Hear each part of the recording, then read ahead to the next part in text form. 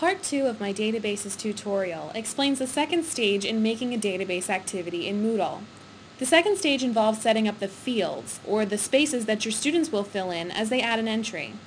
You'll recall that we were working on a weekly learning log for our students, so the fields that I'm going to make are related to that concentration. When you click Save and Display, you're taken to the Fields tab across the top of your database activity. There's View List, Single, Search, Add Entry, Export, Templates, Fields, and Presets. We'll take a look at each of these. In the Fields tab, you'll set up your fields that students will complete per entry. Drop down the Create a New Field activity to choose any type you need. For example, for my weekly log, I'd like my students to start out by putting in the date. Field name will be date. And the field description is optional. I'm going to put in date again, but I can skip that if I don't want to fill it in. The date field will provide them with a drop-down menu to be able to choose when they're entering their entry. I'm also going to give them a text area, another kind of field, so that they can type in their learning log. Something like, what did you learn? Those two fields are the only things I need right now, but you can see that dropping down this menu allows me to add any number of these fields, including a menu, a checkbox, a text field and a text area, even a web address. Students can also upload a file in response to an entry, which is very useful. When I'm finished adding my fields, I can take a look at what my templates look like, which is how my students will view the information presented in the database. That's the second tab next to Fields. In the Templates window, take a look at this thin line of text right underneath the Templates tab. This is where you navigate between the different templates that you configure.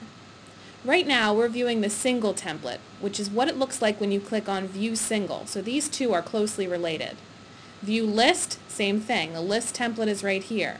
The search template is also customized by me, and the add entry template is also customized by me. Let's take a look at the add entry screen. This is what the new entry page looks like right now. You can see I have the date field and what did you learn. If I'd like to mix this up a little, I'm going to go to templates and the add template, and I can adjust what that page looks like. Now this means that, for example, I can take out the colon that's automatically added after what did you learn, and I can add more information like, please type at least 2 paragraphs.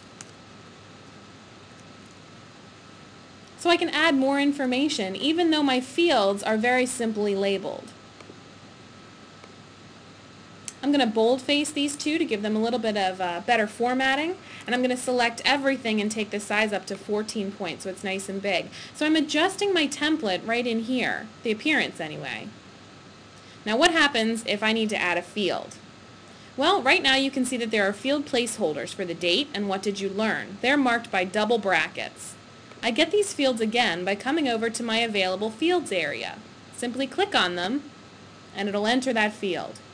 Now I didn't want to do that right where my cursor was because that actually is no longer valid. I entered a second copy of that field in the existing copy, so I'm just going to delete that.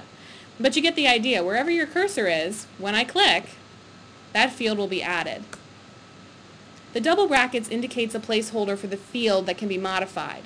Regular text, though, will appear just as you enter it. Let's take a look. I'm going to save my template and click Add Entry at the top.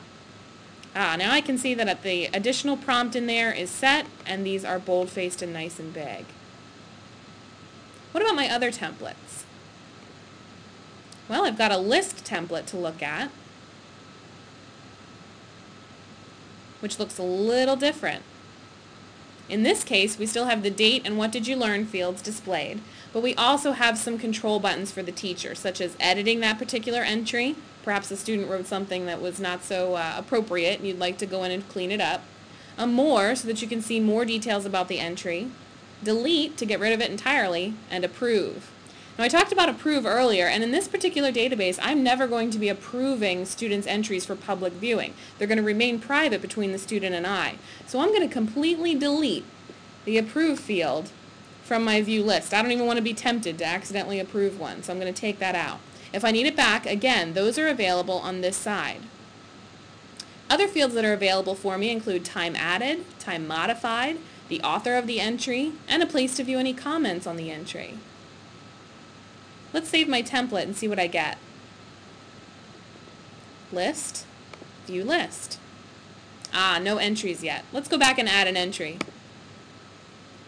For today's date, I learned to make databases. When I save this entry, now let's view the list. And it displays them in a list format, so as I continue to add entries, they'll stack up here. Viewing a single entry is the equivalent of clicking on the magnifying glass that you saw back in the view list mode. Let's take a look at that. There's a small magnifying glass that allows you to view more. That takes you over to the view single tab. Now that I have an entry, I can search by the same fields that I added before. What did you learn? Author first name and author surname. The date isn't available for searching. That's not a field that's in there. However, you can search for the date that it was added. So let's go in and customize the search template. In the search template, we can do the date, what did you learn, the first name, and the last name.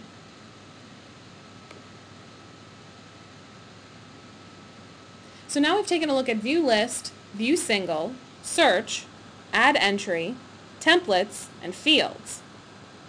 The export tab is where you're going to be able to download the information that's added to your database. It comes down as a CSV file, or you can download it as Excel or OpenOffice.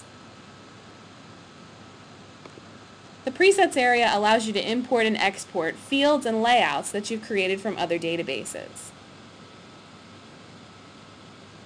That's all you'll need to know for now. Think creatively about how you can implement the database in your Moodle classroom.